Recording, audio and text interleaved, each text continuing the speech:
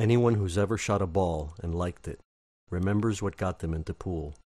For me, growing up in the 70s, it was Steve Mizerak. Well, it may sound funny, but I think that I was exposed to pool before I was born. It was a thought in my father's mind, basically. He was a good player. When I was 4 years old, he put me on a pool table. He said, play. I shot the 8-ball in the side and have been playing ever since. And got to where I am now after 52 years of hard work and dedication. When I was younger in my career, and when I was in what they call dead stroke, I felt that I was invincible. I knew what I could do and went out and did it. The good Lord gave me a talent. And he said, do the best you can with what you got. And I think I did the best I can with what I had. And a few teachers on the way helped me, Moscone,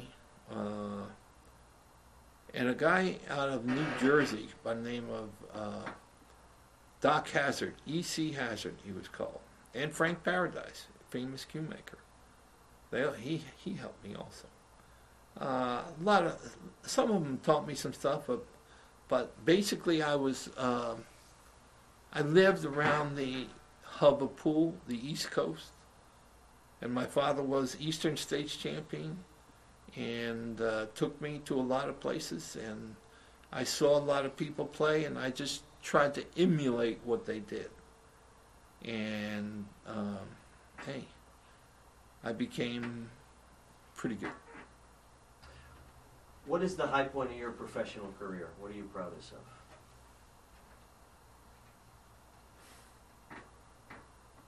I've had so many high points that it's hard for me to pick one. I've got to pick a couple. Winning the first U.S. Open back in 1970 was a high point in my career. Never thought I'd be the best in the world at what I did. And then back in 1982, when everybody had me washed up and everybody had me gone, and I was going through a tough time in my life at this point with personal problems, and I broke away from that tough time and won the World Championship in 1982, and that was self-gratifying to me that everybody gave me up for gone, and I won it anyway. I won in 82 and in 83 just to prove that they were all wrong and it wasn't a fluke. You don't have a pool table here, right? No. A couple shots shooting, no? You kidding? Everybody be playing? Yes, sir. As good a player as Steve was, his real genius was in the showmanship that he brought to the game. With his combo of class and charisma, he single-handedly rekindled the dying game whose drama and complexity were being lost in the feel-good times of the day. Steve reminded us all how much fun it was to play pool, and even more fun to play it well. Here we are at the U.S. Open. It's 6 o'clock in the morning, and we're doing trick shots. 18 professional tables on the floor. It's the 25th anniversary of the U.S. Open. It's in Chesapeake, Virginia, and we're here having fun. Some of these shots you can do, but some of these shots you can't do. If it's difficult, go to your neighbor's house and do it. Don't do it on your table. How would you like to see a 9-ball game ended in about 9 seconds? Watch.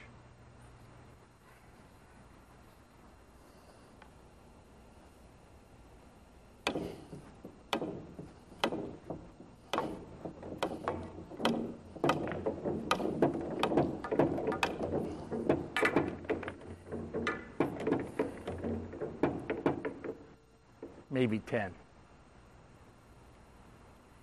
A little tougher shot here.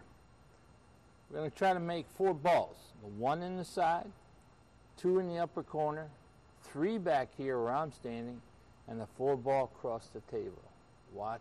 Hopefully we can do this. It's a very simple shot. It went first time. Thank you very much. This is the Miller Lite shot. Took me 181 times and 8.5 hours to do. I know if you've got a lot of video, I'll do it for you before we go home tonight.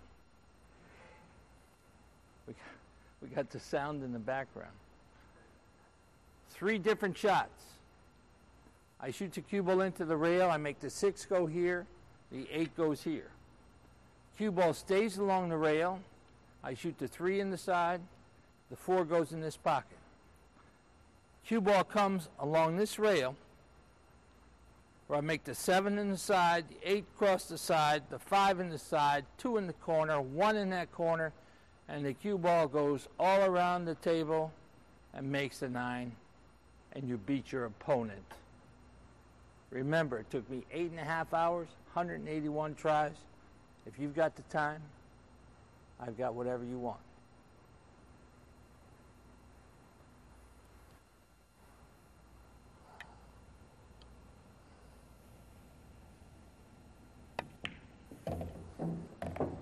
First shot's rather easy.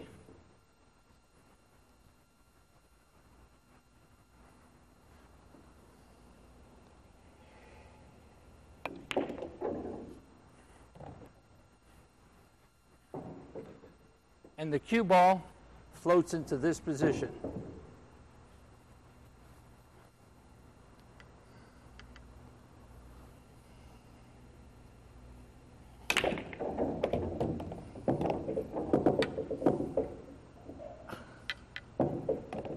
You get the idea, don't you?